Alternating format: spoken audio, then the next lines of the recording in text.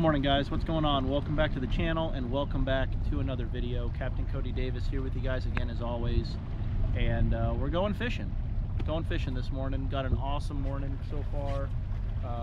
You know, light wind, overcast skies, a little bit cool this morning, and I was the only truck at the boat ramp, which is always a plus. And I don't know, we're going fishing. Here's the deal. We had a huge rain event last night. I mean, it rained consistently and constantly from, I'd say, 3:30 until like midnight last night, all the way from the north end of the lake all the way down to the Florida Keys. So everything's very saturated. We didn't have a lot of wind or anything, it didn't seem, that I saw, but just steady rain.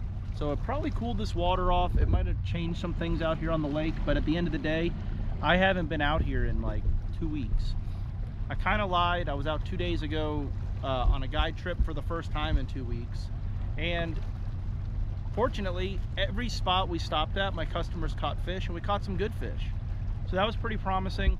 I've been kind of taking some time off from fishing out here just because we're getting ready to get into our busy season here, getting into the fall. People are going to start coming down vacationing, and so I'm going to be running trips like crazy, hopefully, fingers crossed. And this is also just one of the tougher times, or the toughest time for me personally, to fish the lake. End of summer, going into fall, you know, by the book, but like I tell you guys all the time, we don't really have fall and we don't have spring. It kind of just goes from winter to summer, and it happens very quickly down here. And our fish, you know, they're in that transition mode right now. They could kind of feel those winds starting to switch. A little tarpon just rolled in front of the boat. They know the water's coming up, and they know what's going on, and these fish are in transition. And it could be difficult to catch them. So I just said, you know what? I'm off today. And our little guy woke up early and had me up. He went back to sleep. Breezy went back to sleep. I said, I'm gonna go fishing. I had the camera charged. I'm only running on one camera today, guys, because of course there's a plane flying over while I'm trying to do this. I'm running on one camera because I'm down 4 GoPros. The Florida heat this summer, filming those videos, just it toasted them. They are done, and I got to put some money aside to get some new cameras, so bear with me. I want to start filming a lot more, but I've got like 1.5 cameras going. So any of you that have a hookup at GoPro or DJI or anything, send them my way, because I definitely need some cameras. But I'm gonna stop yapping. We're gonna get out there. I think I got a little shad spawn deal, and we're gonna go try and just catch some fish today, have fun. So see you guys when we get out there.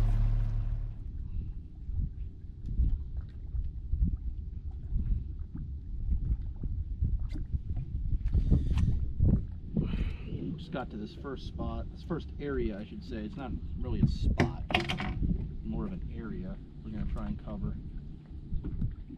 Water looks good. It's dirty, but it's definitely fishable. That's what's always good about having a white swim jig tied on. Give you a quick idea of how the water looks. We're going to see if there's any shad spawn deal still going on here. We're getting kind of late in the year. I think this whole early morning shad deal is going to start going away, but we'll see if there's any remnants of one here.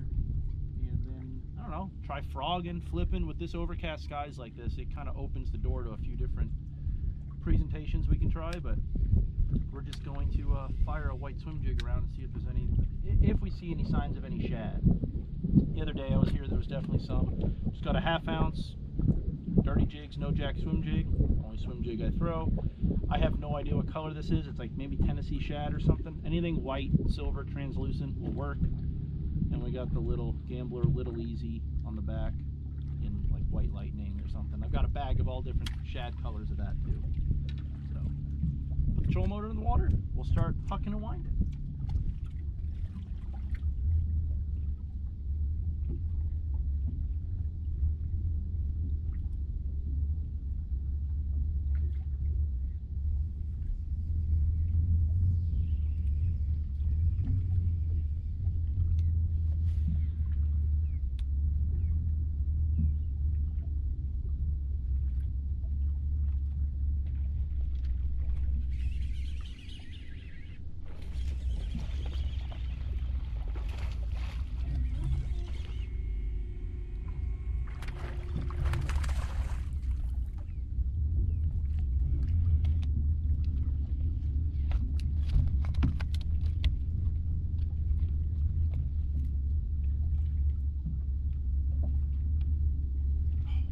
fish is like cool to the touch. Like that rain really cooled this water off, feels like.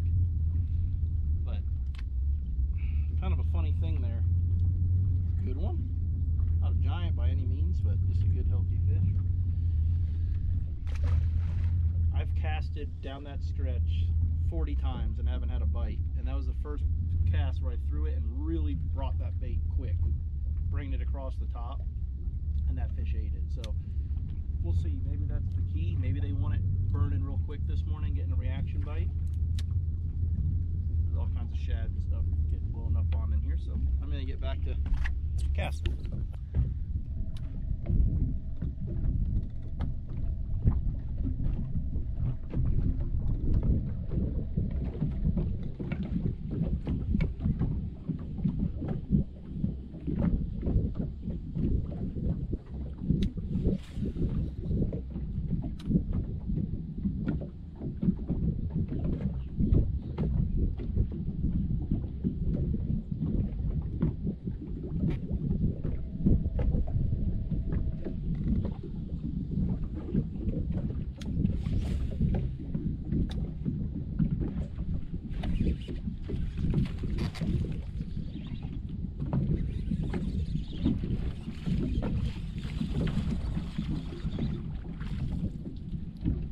Caught me off guard. Little one. You guys, of course, I'm looking into the sun. Little fish. But it's a fish. Switched over to black and blue just to give him something different to look at. Not a bite.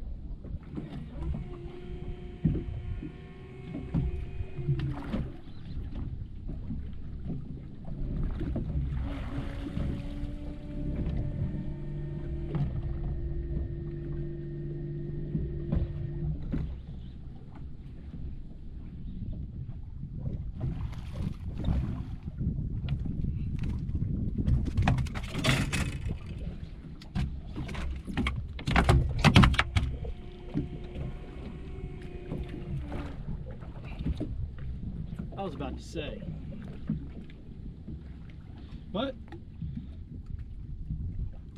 let's not show you this. Again, I am not sponsored, affiliated, anything with Strike King. But that Hack Attack hook, that thing's the deal, man. I mean, that fish had me so wrapped up in them reeds, and I messed up. I shouldn't have caught that fish because I just got pissed off and slacked him off. But then I felt him kicking. He was still on there. That's why when you swing, you just hold tight until you know they're gone. But God, the fish smells terrible, which is a good thing. That's a lake fish. You can see just how white-bellied he or she is.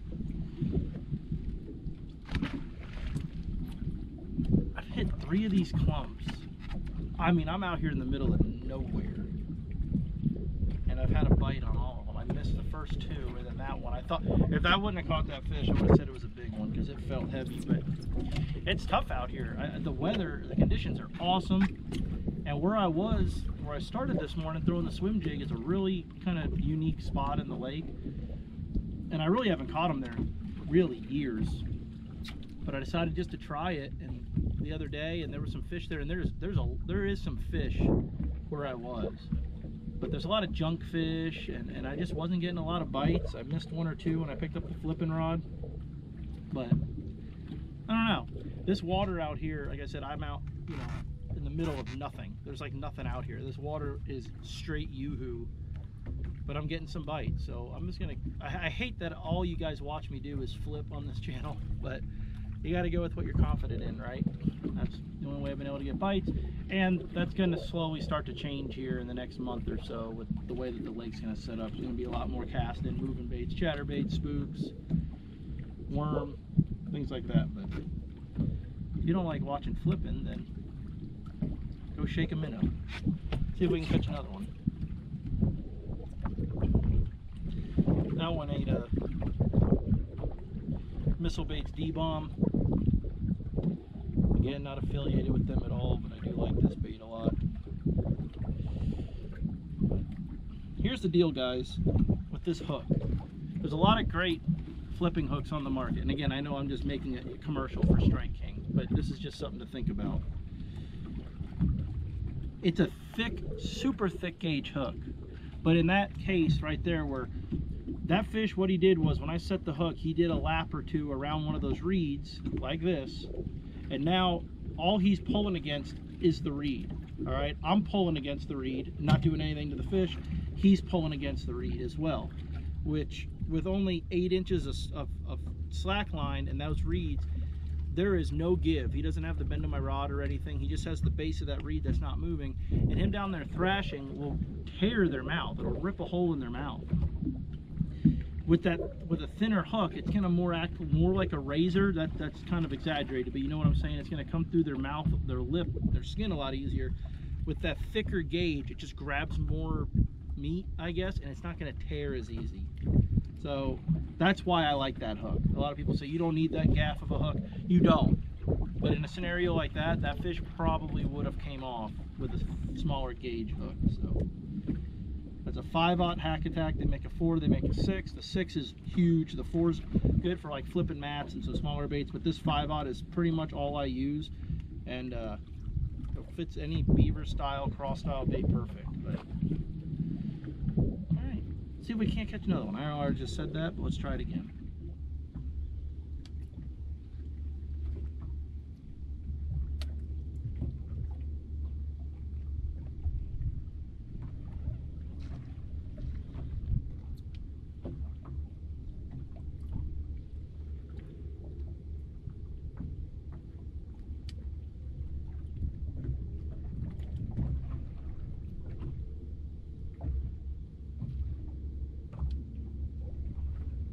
Again, where I'm at out here is just kind of a barren wasteland, but you got a couple of things. You got really good bottom, and there's just a bunch of bait kind of meandering around out here, predominantly shad. So I was flipping a jig, but I haven't been able to get bit on a jig very much over the last couple months, so I just went to this beaver style bait. And that smaller profile is going to imitate both the brim and it imitates a shad real well. These fish, I think, are keyed in on a little bit smaller bait. This water is, again, filthy. So as opposed to where you guys usually see me just dropping the bait, reeling it in, dropping the bait, reeling it in, I'm more fishing it. I'm letting it hit the bottom, kind of sit there a little bit, giving it a small drag, giving those fish a chance to be able to find it. And I think that's been, you know, that's going to be key out here when you're fishing this dirty water for sure.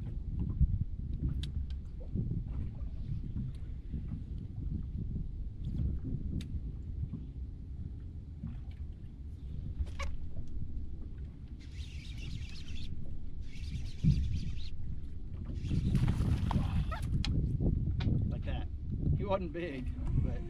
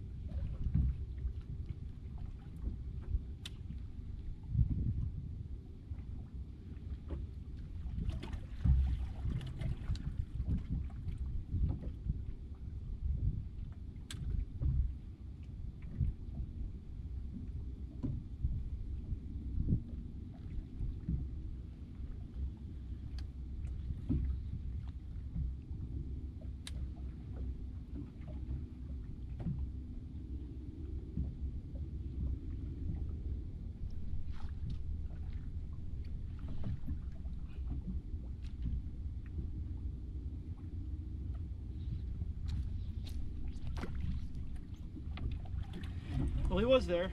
I messed it up. I don't know if you guys caught what I did there. What I say about fishing the bait is I flipped it in there 3 or 4 times, never got a bite. And then I almost just swam the bait out, just reeling it slow and giving that chance more of a time to get it. I feel like in this dirty water, they could feel that something's in there, but their line of sight isn't as great. So give them that chance to find it. He wasn't big. I think he was like 2 pounds.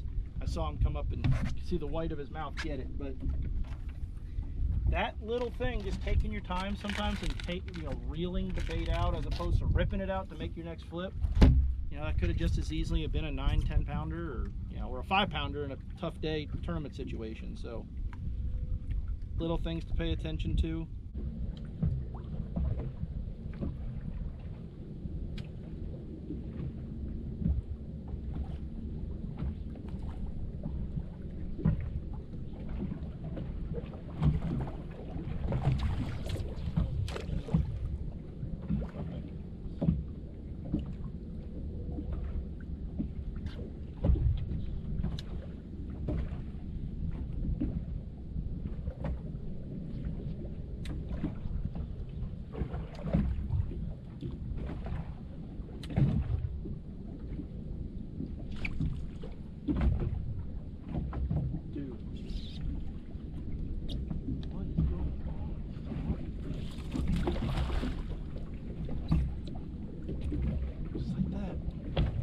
That one shook the reeds. Came and got it. This is fun. Old beat up fish.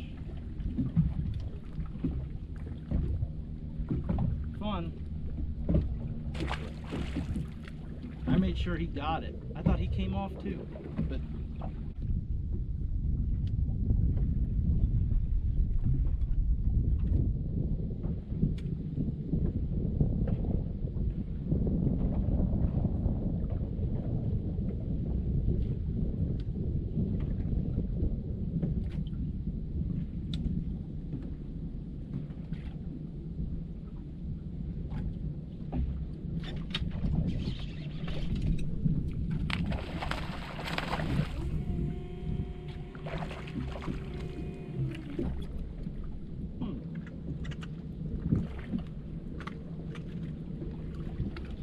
that right there is the first bass I have ever caught flipping pads on this lake, aside from like when they're spawning.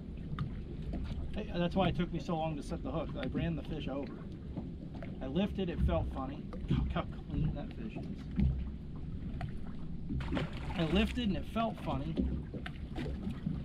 and I just couldn't believe it was a fish. But I flipped over here, and by the time I set the hook, he was under the boat. Again, all you keyboard warriors, you don't need to set the hook that hard, you don't need to pull that hard. Again, that was a small fish. Okay, it was a small fish, but 7/8 flipping stick, Senko Sticks reed beater, flipped back here, fish was here, 7-8 feet to me, setting the hook.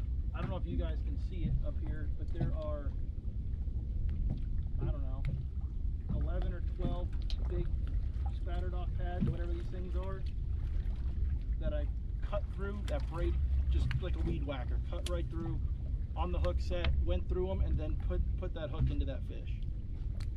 That's kind of stuff that happens. So having a little bit longer rod, having, and fishing the heavier line, and being, efficient with your hook set. Reel down. Make sure your rod is loaded and you're tight before you set the hook. Because again, a lot of times you're going to think you are tight to the fish, but in fact you're actually tight to the grass he ran through. And then when you set the hook is when you're going to notice it cut and get to the fish. So now I might have to start flipping some pads. Crazy.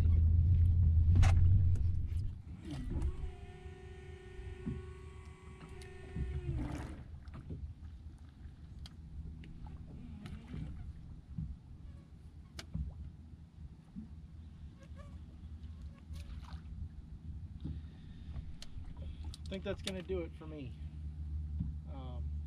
It just flat out died. The bite just shut off. It's kind of crazy. Considering I was catching them flipping, I thought the bite might get better. I thought they might stuck into these reeds and whatnot, but and I believe they have. I believe they are.